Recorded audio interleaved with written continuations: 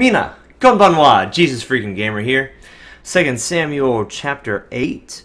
Starting at verse 9, I'm just going to hop right into it. If you're getting a lot of talking and a lot of Christianity today, I'm going to put out another one of my coming out as a conservative Christian videos today. So, no video game footage today, but important stuff nonetheless. Not really incredibly entertaining. It's really just a bunch of talking by me. But I still find it important. I still find it essential. And not every day is going to be video games. So, here's a quick sermon, or quicker than the 30-minute message is going to be. And that's going to be very, very serious. Covering some dark territory. Be very careful. Serious trigger warnings going into that one. I'll leave a description in that particular video's link.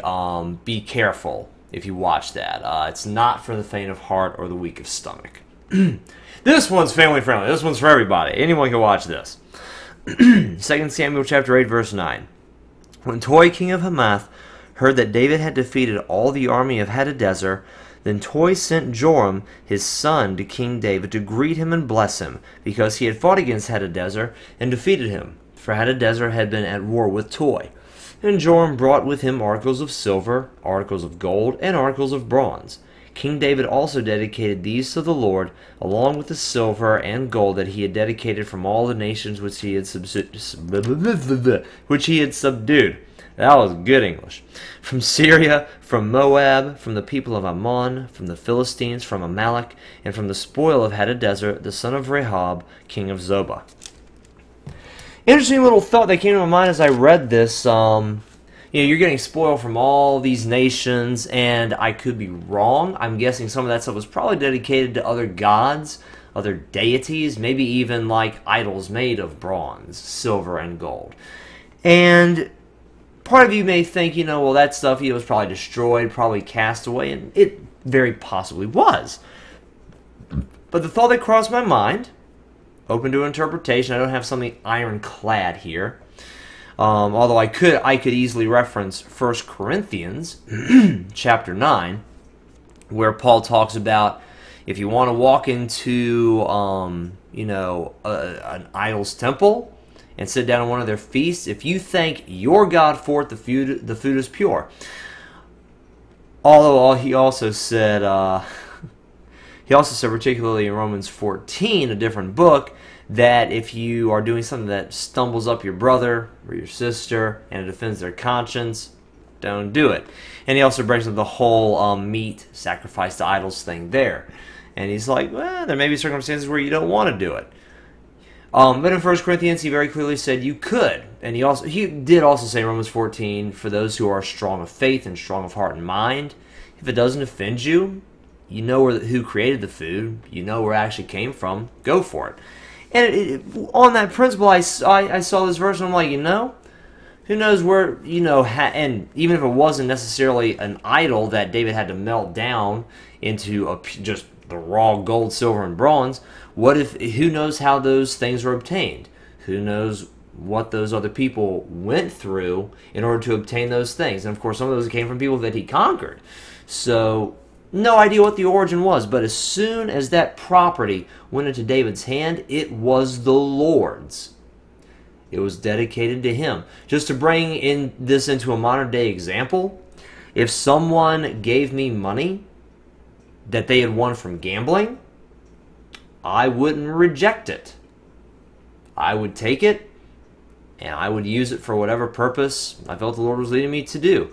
Even if it was simply putting it in my bank account and it's sitting there and it profiting me. If it profits me, it's profiting someone in the kingdom of God. Let me take it a step further. If some, maybe this isn't completely family friendly. Of course, I just talked about David, killing off some nations. So that if you think about it, that's not completely family friendly. If a porn star, an unrepentant porn star, were to donate some money to me for whatever reason, I have no idea why, since I don't believe in what they do, and I actively preach against that, and I don't agree with that. But if they put money in my hand, it's not illegal in the United States. It's not that they didn't steal the money from anyone. They gave me the money. I wouldn't say, no, your money's not good enough for me. I'd still take it. Because that money, once it comes into my hands, it's the Lord's money. Now, if someone robbed a bank and said, you know, we want to bless the kingdom of God, I would say, no, that money needs to be turned into the bank and you need to be arrested. If it's gained through some means that are illegal, if it's been stolen from someone, that money needs to go back to its original owner. But if that money belongs to the person, if that property belongs to the person, and they have legal rights and claims to it, and they wish to give it to the church or to me or to some other Christian, and that person may be, you know, they're living in some sinful way, and maybe the money was gained through a means like, you know, gambling or pornography or just something that we Christians would disapprove of. I personally don't have a problem against gambling. I don't think it's a sin. But I digress. If that money came into my hands or someone other Christian's hands, I would personally keep it, and I would encourage that Christian to keep it, because once we have the money, that money belongs to the Lord. We're going to live our lives and spend our money in a way that we believe honors God. So as soon as that money passes into our hands, that money is dedicated to the Lord. So, a bit of a controversial point. I think what Paul said in his day in Romans 14 and 1 Corinthians 9 was also equally controversial. It's not a line that everyone's going to agree on. That's why Romans 14 was like, you know, one side feels this way, another side feels this way. For those who are of the opinion that they can eat whatever they want, don't trip up your brothers. For those of you who are of the opinion that you shouldn't eat that meat, don't hate or despise or judge the other Christians who are eating it. You live your life to the Lord and keep an open heart to those who are in disagreement with you. So light up that comments section. Let me know what you think on this. That is what I got from the passage. Once that unholy, ungodly, you know, gold, silver, and bronze passed into David's hands, he dedicated it to the Lord. He didn't say, no, I'm not taking your stuff. No, that's some bad stuff. No, he kept it. And it became the Lord's property. So thank you guys very much for watching this video. I love you, and God bless.